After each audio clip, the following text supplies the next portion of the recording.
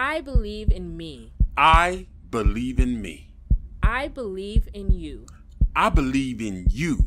Stand strong. You are powerful. Stand strong. You are inspiring. We are fighters. We are ambitious. We are extraordinary. We are conquerors.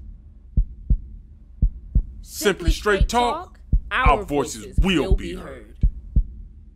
This is Simply Straight Talk. Tune in now, you don't want to miss out. Real conversations, plenty motivation. Keep you thinking and still entertaining. Yeah, I know that you'll enjoy the mottos free. Your voice is your choice. Hosted by Reggie B, but you already know. And you gotta check them out and how we roll. Hey, ain't nothing off the table. Give it to you straight. Changing your mindset, talking past mistakes. You ain't gotta wait, time to take off.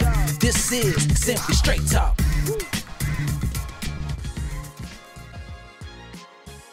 I'm Melissa, and this is the Simply Straight Talk podcast, where we engage in solution-based conversations with tips on how to overcome and move past the challenges and struggles we face in life. So join in, and let's show the world you got what it takes. It's showtime. Let's hop on this train of motivation. Hey everybody, and welcome to another episode of the Simply Straight Talk podcast. This is your man, Reggie.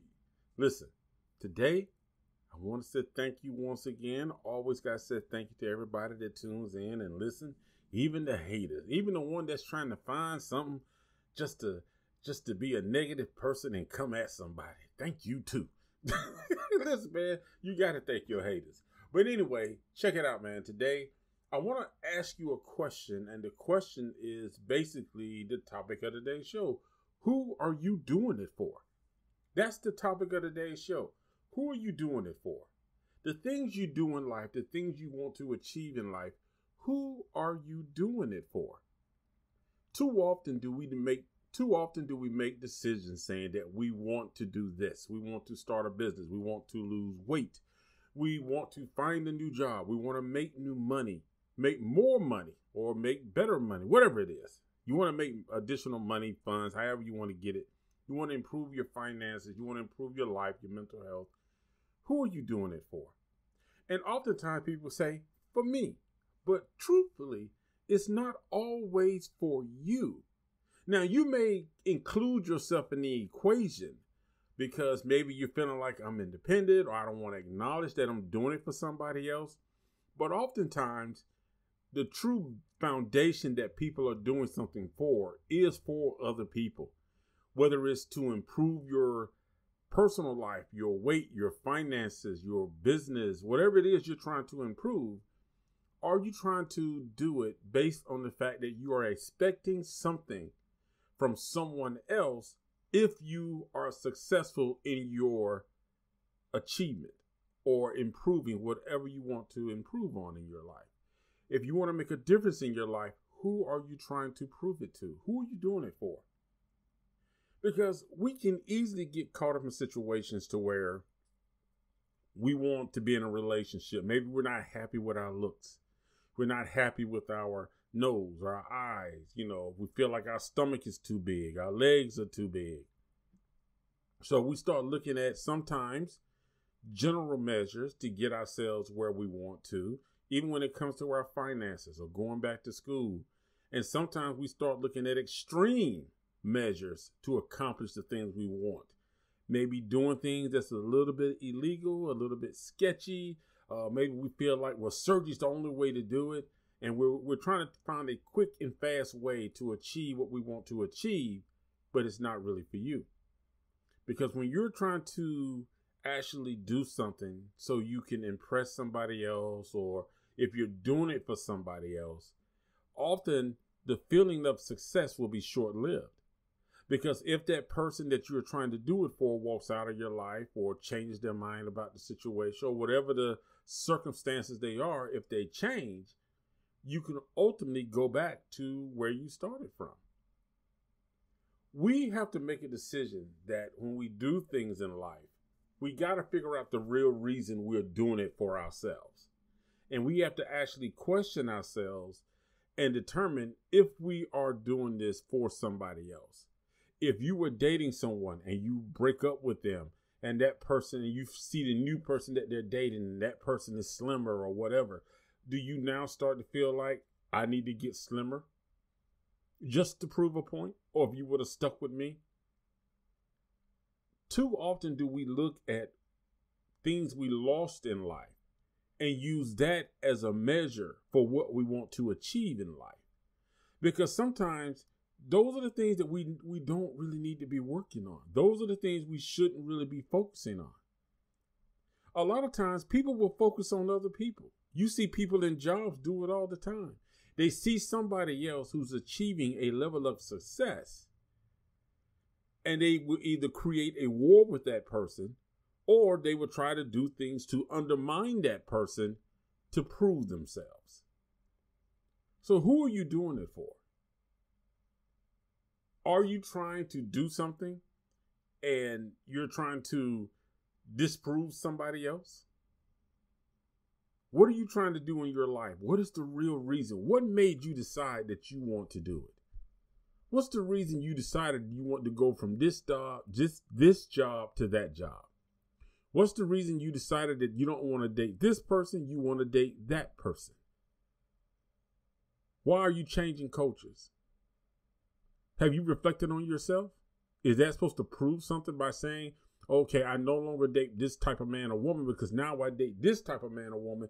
But when you decide that you want to publicly blast the previous group, who are you dating for?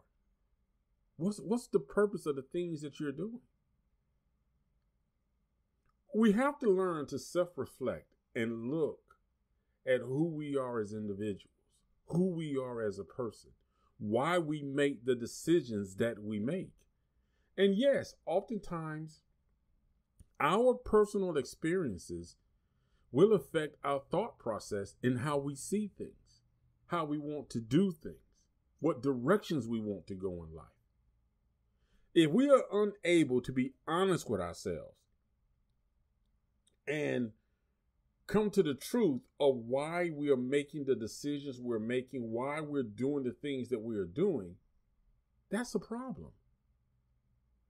It's a flawed way of failure that's inevitable, because the satisfaction is not there, which can cause you to regress in whatever you're trying to do. Or you may be pursuing the wrong thing, as I said earlier, simply because you haven't truly determined why you're making the decisions you're making, why you're pursuing what you're pursuing. Are you really honest about going after the things that you want in life, and the things that you do decide that you're going to go after? Is it something that's truly going to be beneficial? Is it something that's truly going to make a difference in your life, in your mental well-being and your thought process? Because it'll definitely show if you healed from the hurt and trials that you have faced in life, the disappointments, or it will show that you're just being childish. How do you deal with that? Can you deal with that? See, these are the things we need to talk about and think about amongst ourselves and with someone who you can call a confidant that you trust, to come to a better understanding. Because once you come to the understanding of who you are doing something for, you have a better understanding of you. You have a better understanding of where you can heal and improve in your life, how you can be a better person. You'll learn to forgive. You know, I see people who really have a childish mentality because they'll say that they're good, but they can be in a work environment and not communicate work. You can be in an environment and not get along with somebody, but can you still communicate work-wise with that person? There are some underlying issues there. And it's the same thing with parents who are co-parenting after a divorce. Yes, you may not agree or like the fact that you're divorced, but can you be bigger and say to myself, you know what? I'm doing this for the child. I'm doing this for the children. Have I healed? Why are you doing the things you're doing? If you are going after that father because you're mad at him because y'all are divorced now, Are you really going after him because you feel the child needs more? Or are you going after him because you simply want to hurt that man because you haven't healed?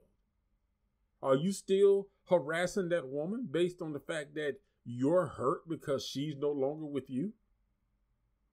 These are the things that we need to think about. These are the things that we need to consider. Who are you doing the things you're doing for? Who are you doing it for?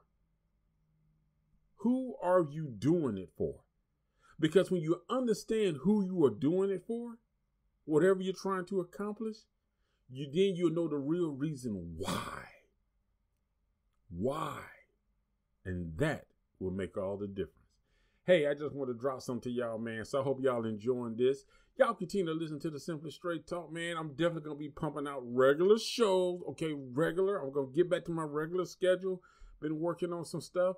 But hey, y'all be cool. Please tune in. Please share this. And y'all holler at your boy. Peace. That's it for this week's episode of the Simply Straight Talk podcast. Be sure to sign up to our email list at simplystraighttalk.com and follow us in your favorite podcast app so that you don't miss our next episode. Wishing you a wonderful day from the Simply Straight Talk crew.